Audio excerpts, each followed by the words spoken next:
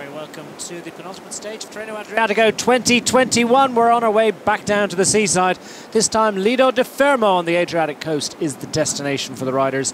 169 kilometres in total. It's the final road race stage, the penultimate day of action, and this is what they face today. It's all about the castles. Castel Raimondo as they slash east towards the Adriatic coast today. It is an undulating first part of the stage. Then after 94 kilometres, the riders reach the finishing circuits. One long lap of 30.4 kilometres and then four short loops of 11.2 kilometres. Just one classified climb along the way at Monte San Giusto after just over 100 kilometres of racing.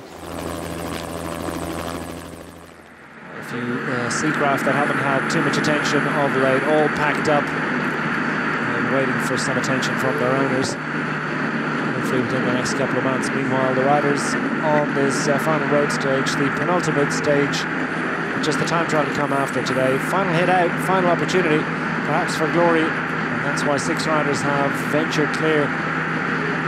Thoughts and dreams of World Tour glory today. Couple of stage wins in Tour de Provence as well. Write it down. Just look up from my screen and see one of the riders from EF Education Nippon. That looks like a very, very painful arrival on the tarmac.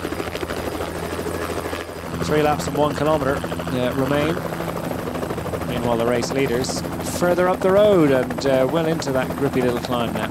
It's all looked very cool, calm and collected among the main peloton, but they need resources now.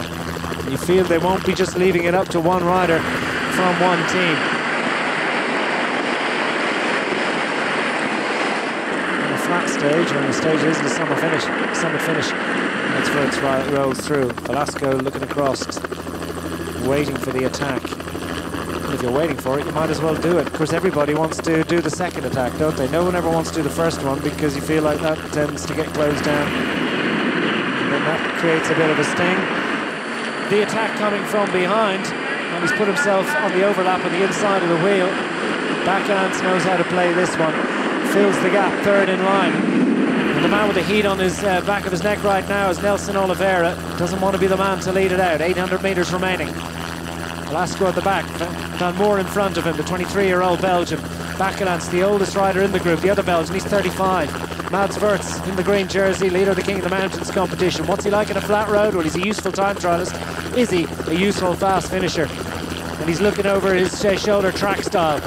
Oliveira is going to have the pleasure, dubious pleasure of that, of leading them down into the final series of turns. Left and then flick right onto the seafront. We're waiting for the arrival of the riders on this 6th and penultimate stage of Tirreno-Adriatico. Oliveira is going to lead out the sprint for the line. Mads Wirtz in prime position in second place. Backhands third out. Van Moor and Velasco coming for the run from behind. We launch to the line now. The sprint is well and truly on. It's going to start fast. Nelson Oliveira had to do it that way. Here comes Mads Wirtz up and around him to try and get there. Velasco coming with a run. Van Moor is thereabouts as well. Van Moor's going to get this one. I think it's going to be very, very tight. No, it's Mads Wirtz. Mads Wirtz gets it.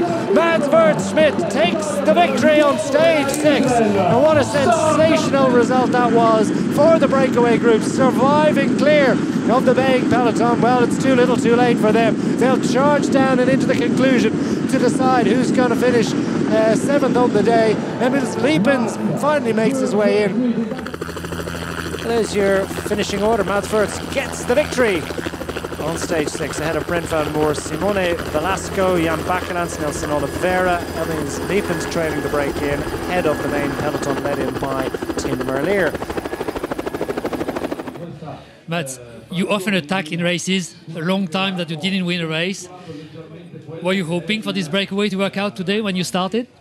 Yeah, it was a hard start. First I tried with 2 other guys and that we didn't get away, and then I got away second time with this group, and we worked really well together, and we all had in mind that we had to go hard the whole way to kind of break the morale in the peloton, and we succeeded with that. We worked really well together, and it was a super hard stage, but I felt good when we came into the final. A relaxed day in the sunshine for the overall race leader. For Wout van Aert, disappointment really that he didn't manage to get to sprint for potentially a second stage victory of the week, but safely in the lead of the points classification ahead of the final stage tomorrow. Are you disappointed that it was not a bunch sprint finish today? Yeah, not really. I think yesterday was a really hard day, and also I felt tired this morning, so we decided to let the bunch decide and not pull ourselves.